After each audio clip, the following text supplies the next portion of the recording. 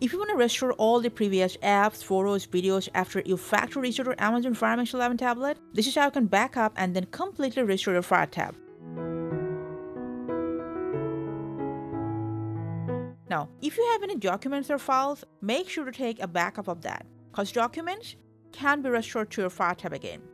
To back up your Fire tab, first, from Settings, scroll down and enter Device option. Scroll down and enter Backup and Restore. First of all, turn on Backup. It will back up a device every 24 hours when it's on standby and connected to Wi-Fi.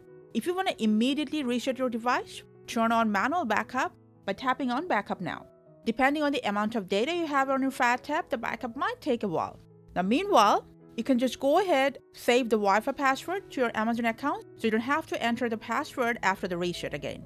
Now, when the backup is complete, I'm just gonna force quit this section and refresh the process. Now, to hard reset, from Settings to Device option, scroll down and tap on Reset to Factory Default Settings and just go ahead, reset your tab.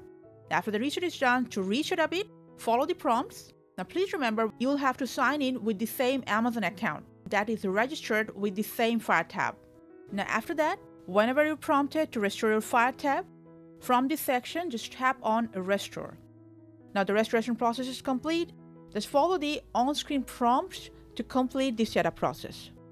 Even after the restoration is complete, your device is turned on properly, you'll need to wait patiently for a few hours for the apps and games to completely restore on your Fire tab.